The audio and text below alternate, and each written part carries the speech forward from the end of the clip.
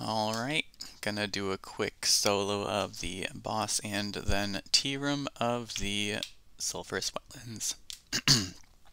I already cleared out the activation for the tea room, so we're gonna start with boss and then head back there. Boss is pretty easy, you just kinda gotta know what to tank and what you can't tank. There are a lot of different phases though. Slow, small movements are almost always correct. Ow. But that's fine. Okay.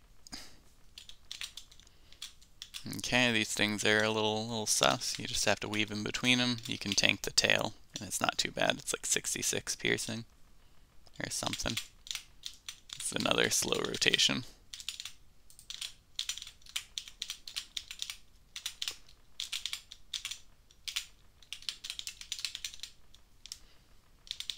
More of this. Easy, slow rotations. Alright, now these guys showed up, so they're gonna send shots in, I think.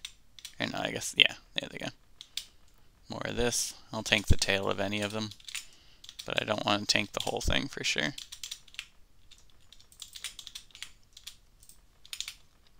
Okay, this is a big spiral. Normally I don't spiral, you can just weave in between.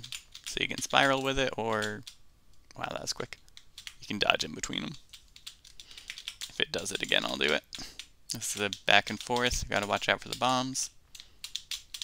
Well, yeah, bombs do 113. It's not the end of the world.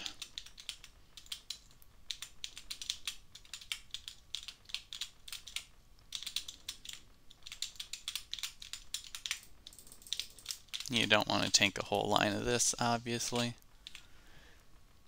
Tanking lines of shots, not usually good for you. Okay, these bombs are huge, honestly. I wouldn't worry too much about taking them. Okay, now this water, never touch it. That is one of the big hazards in here, is accidentally running through water. Okay, these bombs follow you and they go pretty quick. 73 damage is enough to be a threat at this speed. So you just gotta kind of keep moving. Okay, I believe these boomerang now, yeah, so you gotta watch out for that for sure.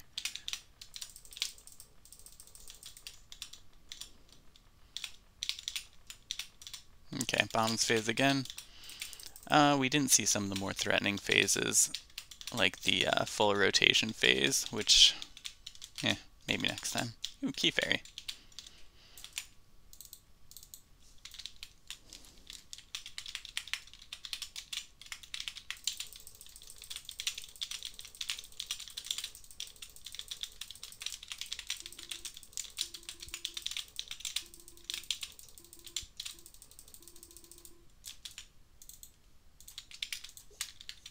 Nice. There's an event on right now for that.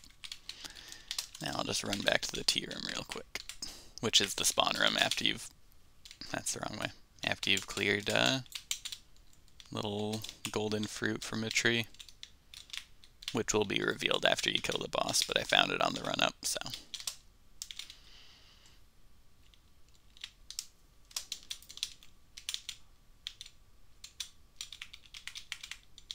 This dungeon definitely falls into the run-up is more dangerous than the bosses category.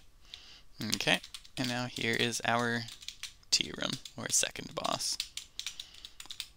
This little bit of back and forth is good enough for this phase, and then the real boss begins, where you chase arrows. Yep, so we get in front of the arrow, but not too close, because it's going to spray some bullets. And yeah, that's basically the whole boss fight.